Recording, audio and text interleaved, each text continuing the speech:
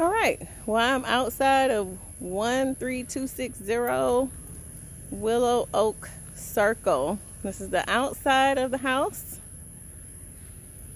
And this is just a pan of the neighborhood. Really quiet neighborhood. Been standing out here for a minute just to see if it was gonna randomly get loud. It didn't. All the houses seem to be in fairly good condition. Looks like the neighbor immediately across the street takes care of their yard. Looks like the next door neighbor takes care of their yard. This is to give you a little bit of an idea about how far away the houses are from each other. As you can see, it's not a fenced-in yard. Otherwise, you would see the fence kind of coming from the side of the house, but you could always add a fence. One thing that this house does have, which you'll notice, is gutters. Gutters are not mandatory in the state of Mississippi, so if you have a house that has gutters, it's a great thing because it keeps the water away from your foundation and allows things to properly drain away from your roots of your house, and allows that water to, you know, not flow in front of the doors and so forth. So you do have gutters on this house. So you can see they go all the way around. Now, one thing I noticed walking up, there's a piece of siding missing here. And I'm just gonna walk up on that so you can maybe see the difference. That little lip right there, it's like one piece of siding missing. You know, that would be something obviously that inspection would pick up as well, just to make sure that that's something that gets addressed on, say, an inspection or whatever. But one piece of siding wouldn't stop a show. I mean, obviously you could get that replaced with, you know, a couple dollars to Home Depot or Lowe's. So this is just a view of the neighborhood from the front door. Again, very nice neighborhood, very quiet. Looks like everybody kind of takes care of their yard, maybe except that house could use some work, but everybody else seems to take care of their stuff. So this is the house. This is the front door. Very cute front door. There is a Ring doorbell that is not staying with the property, so you'll have the standard doorbell, not the Ring doorbell, and then we'll go in. All right, we're in the front door, and this is the view from the front door. So 8-foot ceilings, and then you have a very nice, looks like laminate floor. Okay, to the right, you have the door to your garage. So taking a look in there, it's a 2-car garage. Looks like it's being used for storage right now. You have your water heater back there. And you have your attic access there as well. So that is your garage.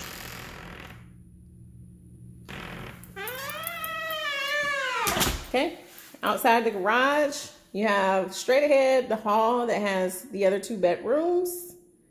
So you have a little bit of a split floor plan here. And going down this hall, you have your first bathroom here on the left, your first full bathroom. This is 2 bathrooms, so you have your shower tub combo, as well as your tub, your sink, your light, and your light fixture. Okay, so just as part of my reviews and walkthroughs, I do look in the sinks, check out the toilets, and check out the tubs, and so you can see kind of the condition they may have kept it in. It looks like they kept this place pretty clean. Now, obviously, on the walls, this is not a brand new house, so you may have to paint. It looks like, obviously, there were kiddos here, so definitely a good coat of paint here will make this bathroom look good as new. And as you can see there, more stuff on the walls that could use a good coat of paint, as well as back here. So good coat of paint will take care of all of this. No, they're not required to paint before you get the property. How it's being shown now is the condition that it needs to be in before you receive it. So walking out of there, there's a linen closet here, immediately outside of the bathroom. And then to the left, you have a bedroom, as well as to the right. Now, size-wise, this bedroom is pretty small, but you could easily fit a twin-size bed in here and have plenty of room for a dresser, a mirror, things like that. This is a really good size for a kid's room or an office. So you have a reach-in closet here that is pretty deep. So just so you can see that. Just a little standard reach-in closet.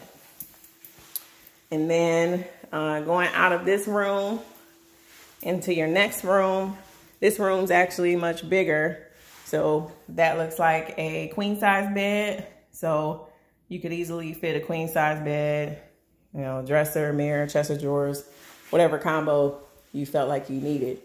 And it looks like they maybe tried to touch up the paint in here, but didn't do that great of a job. So obviously another coat of paint in here would be necessary. And you can kind of see the streaking on the walls from whatever they painted in here with before. So this is the view out of this window. Now this is the side of the house. Just so you can kind of see outside of your window what is there. And then this closet, another reach in, about the same size. So nothing special about these closets, but this bedroom is much bigger. So next room. All right. So we're back in the front hallway. Your front door is to your right. And to the left is more house. So let's go. Now to the right, I'm getting ready to go that way in one moment. But you'll notice you have your washer and dryer. And then you have what looks like a walk-in closet. Now that's the walk-in closet of the primary owner suite.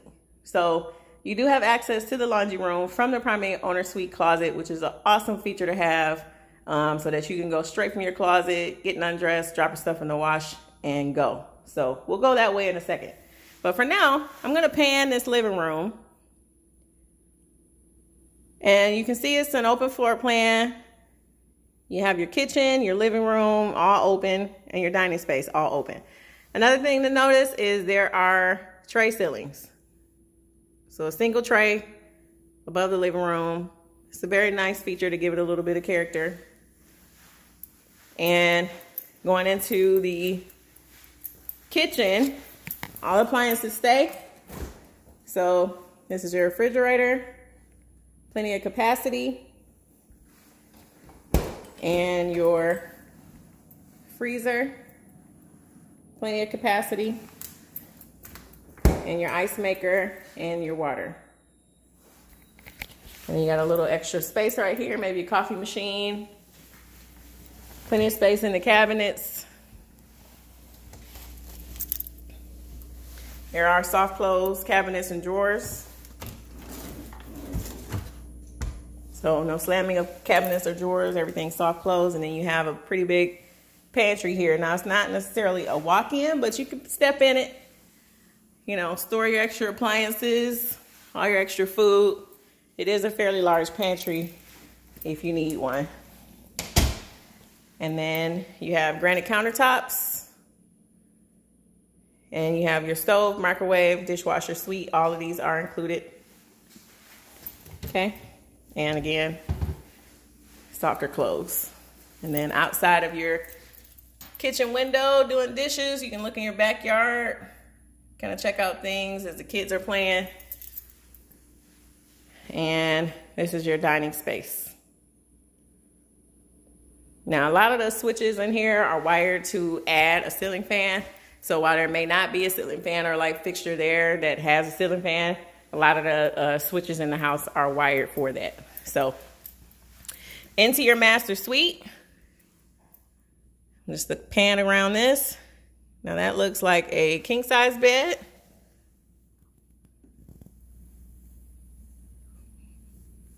Already has the ceiling fan. Now it has plenty of room for a king size bed, 2 nightstands, a dresser, mirror, chest of drawers. If you wanted chairs and a table instead of a chest of drawers or something like that. I mean, there is plenty of room in this master suite. And then you have your restroom right off of the master suite. Again, paint, things like that could be touched up in here.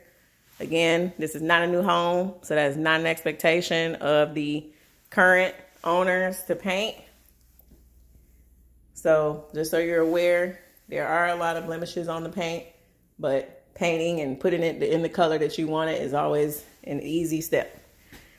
So in a master is only a single sink, not a double sink, but it is still a nice bathroom. You have plenty of light, plenty of storage in the vanity.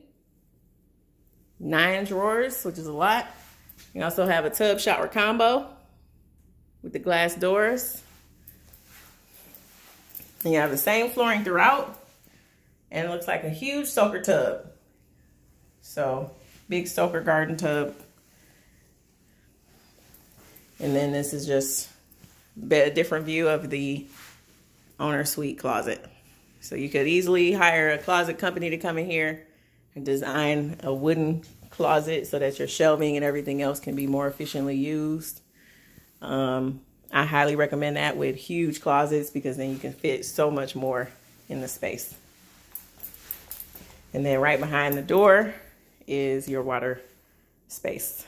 So your toilet area. Okay. So that is the owner suite. Again, that wraps around and is connected to the laundry room. In the hallway, if I didn't stop here, is a coat closet. It's not a lot of coat wearing in Mississippi, but a couple months of the year, you might need a coat or a jacket. And then over here to the left is your back door. And it looks like they added some kind of tint to it, just so that it's not as see-through, but you could always add a cellular shade, you know, if you really wanted to and maximize your privacy. So just to give you an idea of the backyard, back here, you'll see a post. That post right there with the red is the property line. That post goes all the way down to, it looks like they may have removed the post, but you can kind of see where the grass makes a T shape. That will be where the property line ends. So it's a nice size yard, not too big. I don't want you to think just because there's not a fence here that this whole thing is your backyard. It is not. So where that post is to right where that T in the grass is, it is a pretty big backyard. So just to come out here, give you an idea from the property line. So this is the back of the house from the property line. So very cute house. Not much of a patio, but you could always add that. And that is it. So I'm gonna go back inside.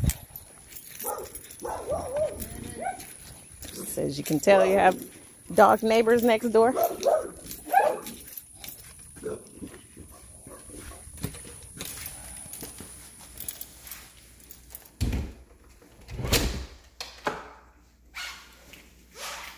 Okay, so that concludes the tour.